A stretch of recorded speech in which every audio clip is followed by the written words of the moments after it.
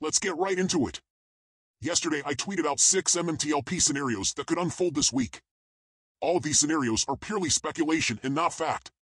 Like all other investors, I am waiting on the MMAT CEOs and legal team to release a statement. I am of the opinion that the CEOs have not yet released any statement because they were likely advised to not say anything until the legal team read and reviewed everything. Any misstatement could be used by FINRA or DTCC or OTC or the SEC to launch an investigation into allegations that this squeeze was orchestrated or influenced by the CEOs. I am confident that a statement will be released at the right time. Over the past 2 years of this TRCH and MMTLP drama, I believe the CEO, George Palikaras, has been right all along, and FINRA's halting of MMTLP on Friday, December 9, 2022 is strong evidence that the alleged illegal price suppression tactics of naked shorting have indeed been used on TRCH, then on MMAT after the merger, and then on MMTLP since it converted from TRCH on October 6, 2021 without any notice given to the CEOs or investors. I always save my investment history. I have specifically been saving all my MMAT and TRCH and MMTLP transactions by doing screenshots or going into my account's transaction history tab and downloading all my transactions for each year. I also save all conversations I have had with my brokerage's customer service. This is evidence supporting my defense of legally purchased shares for which I am entitled to receive payment and have been allowed to purchase by my brokerage. I personally received the vast majority of my TRCH, also known as MMTLP shares, from when TRCH merged with MMAT in 2020. However, I have not registered a single MMTLP share, but may decide to register a portion on the record date of Monday, December 12, 2022 after talking to my brokerage on Monday morning. Based on the S1 form, investors holding unregistered MMTLP shares are encouraged to notify their brokers or banks to register the shares with American Stock Transfer and Trust Company LLC, AST, agent so your shares are accounted for in their book entry, and because the Next Bridge Hydrocarbon Company is an independent public reporting company which is not eligible for electronic transfer through the Depository Trust Company book entry system or any other established clearing corporation. Please read pages 26 to 27 of Prospectus 424, B4, filed on November 25, 2022, and the amended S1 form filed on November 9, 2022.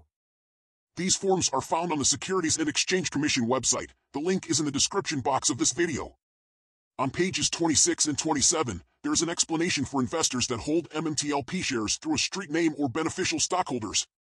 The paragraph further states that most Meta stockholders own their shares of Series A preferred stock beneficially through a bank, broker, or other nominee. On or prior to the record date, these stockholders are encouraged to contact their bank, broker, or other nominee to transfer the shares of Series A preferred stock to their AST transfer agent such that each holder is the registered holder in book entry form with their new transfer agent. This is encouraged but not mandatory. No approval of any holders of Meta's capital stock is required for the spin-off. We are not asking you for a proxy and request that you not send us a proxy. We are also not asking you to make any payment or surrender or exchange any of your shares of Meta Series A preferred stock for shares of our common stock. As of the distribution date, all of the shares of Series A preferred stock will be automatically canceled, and the holders of such Series A preferred stock will cease to have any rights with respect to such shares. On page 27 and 28, we find the 6 conditions of the spin-off. In my opinion, only condition 1 and 4 are relevant to the current MMTLP situation. Condition 1 states, and I quote, "The Meta Board of Directors shall have authorized and approved the spin-off and not withdrawn such authorization and approval, and shall have declared the dividend of our common stock to the holders of Meta Series A preferred stock." Condition 4 states, and I quote, "No order, injunction, or decree issued by any governmental authority of competent jurisdiction or other legal restraint or prohibition preventing consummation of the spin-off shall be in effect, and no other event outside the control of Meta shall have occurred or failed to occur that prevents the consummation of the spin-off." I argue that Condition 1 and 4 have been activated by FINRA's recent actions. Condition 4 is expertly written and squarely in the favor of all MMTLP shareholders, whether you hold registered or unregistered shares. In my opinion, Meta Board can effectively terminate the spin-off. We need to analyze each sentence and see if the current FINRA situation satisfies each element of Conditions 1 and 4. The first element of Condition 4, we must ask the following questions. 1. Has an order, injunction, or decree been issued? 2. Is FINRA a governmental authority of competent jurisdiction? 3. Or does FINRA come under other legal restraint prohibition?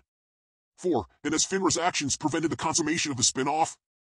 FINRA is a government-authorized body that has issued an injunctive order pursuant to Rule 6440A.3, citing extraordinary event to stop trading of MMTLP across all securities trading platforms. I argue that FINRA's actions have stopped the consummation of the spin-off because they did not allow its trading on December 9, 2022 as stipulated by their own revised notice filed on December 8, 2022. We must now see if the second element applies by asking: 1. Did an event outside the control of Meta occur or fail to occur? I argue an event did occur outside the control of Meta. 2. And does this event prevent the consummation of the spin-off? I argue it does because there are not enough Next Bridge shares for every registered and unregistered MMTLP shareholder.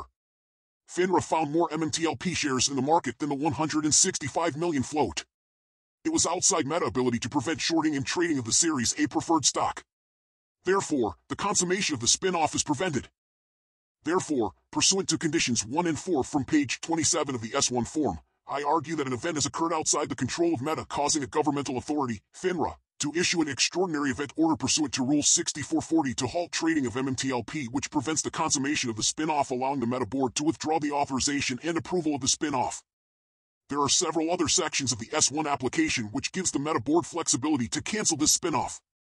In my opinion, Meta team lawyers would have laid out all the best options for MMTLP holders, and they are legally obligated to choose the option that is in the best interest of the company and shareholders.